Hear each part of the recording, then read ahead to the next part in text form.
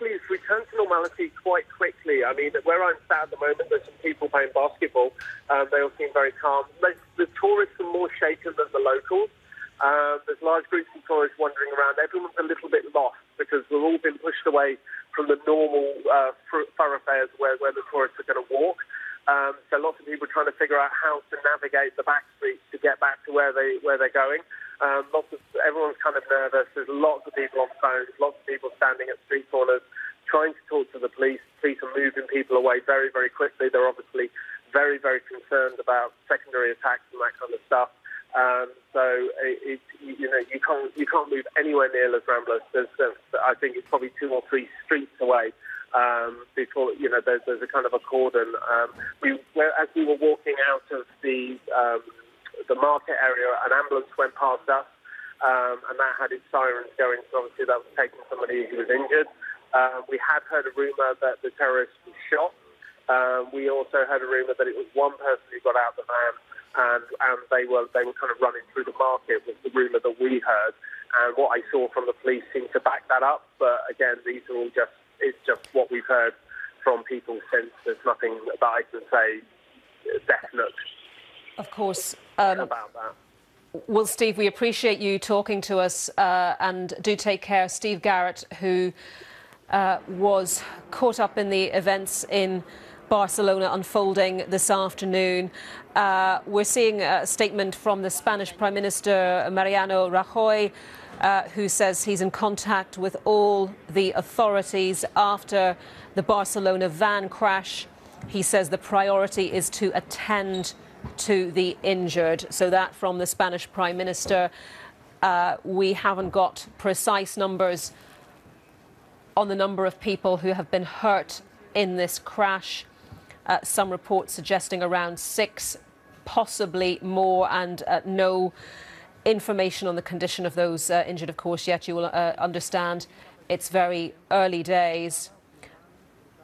But we are seeing that the police in Barcelona are confirming this as a terrorist incident, according to one news agency. Our news correspondent, Andy Moore, is with me now and also has been keeping a check on the information coming into us on the news agencies and on Twitter and so on. Andy, just bring us up to date. Well, this is an attack, a terror attack, now confirmed by the police in Las Ramblas in Barcelona. And people who know this street, it's the main street, a very busy tourist area, a pedestrian area. We have it from official police sources that a white van, has run over several people. There are several people who have been wounded and injured. We heard that the driver of that van, according to some sources, had fled on foot, that he wasn't arrested. We're now getting separately reports of an incident in a restaurant where armed men, perhaps 2 armed men, have taken hostages, and some sort of incident is underway there. And in a sense, this is reminiscent of the attack on London Bridge, where the attack by a vehicle on pedestrians was only phase 1 of the attack. Those attackers, we know, of course, went on to stab many people in the area of Borough Market. It seems in this incident, the attack with a van is only the first phase of the incident. Yes, absolutely, Andy. And as I was mentioning a little earlier, very much bears the hallmarks of other terrorist attacks around Europe, with a vehicle being used in an area that is hugely popular with tourists. We only have to think back of similar incidents like this, and there have been far too many. Of course, there have been the incidents in London, on London Bridge, when several people were killed. Sorry, that was on Westminster Bridge. That was the first incident. Then there was the incident on London Bridge. Again, people were killed on the bridge by a vehicle, and then in the stabbings in Borough Market afterwards. There was a similar attack in Stockholm with a vehicle. Several were killed there. There was the attack on the market in Berlin. A very large truck was used in that incident. And of course, the incident in Nice, where more than 80 people were killed with a truck. On this occasion, the vehicle that was used was a white van. I've had a look at some of the images. and it seems it belongs to a telecoms company of some sort.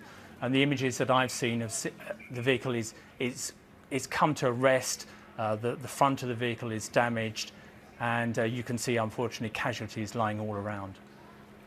OK, Andy, thank you very much for that.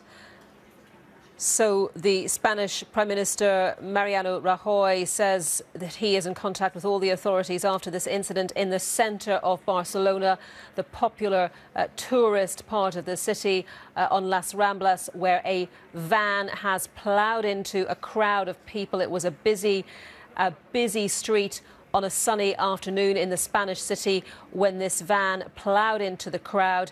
Police in Barcelona say they are dealing with a terrorist attack. They have confirmed this as a terrorist attack.